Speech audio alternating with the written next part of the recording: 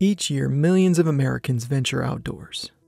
Whether it's a trip to the local park, hiking their favorite trail, or camping in the wilderness, chances are that at some point they'll encounter poison ivy. It's estimated that 85% of the population is allergic to poison ivy, and as many as 50 million people are affected each year. Treatment for the dermatitis caused by exposure to poison ivy usually comes in the form of a steroid cream, and while the reaction rarely requires hospitalization, it can be painful and leave scars.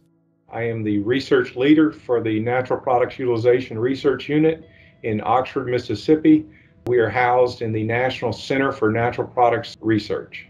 This center is probably the largest concentration of natural products chemists in the country.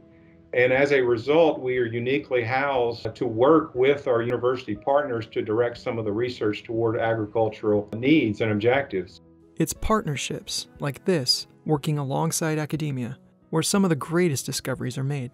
One of the professors here at the University of Mississippi, Dr. Mahmoud El-Soli, and a chemist in his group came up with the idea of developing therapeutics that could be used to manage this nasty contact dermatitis infection or rash that you see. And they produced a series of analogs, and from that process they developed something that could be used therapeutically like a desensitizer to the allergic reaction.